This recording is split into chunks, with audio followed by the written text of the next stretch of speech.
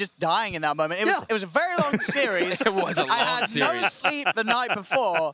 There was this whole sort of run of events going on up to the Seb moment where I was doing my stuff. I was running out of breath. I was ready to pass out. That was my dying breath there. Me shouting Seb was a plea for help.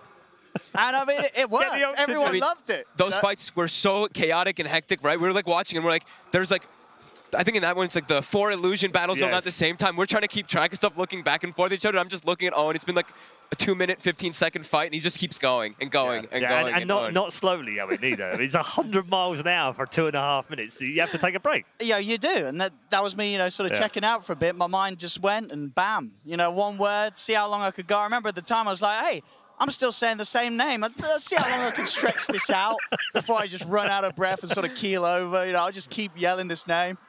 It worked out. I mean, that's all the best ones are like that as well. But yeah, team fights have been fantastic.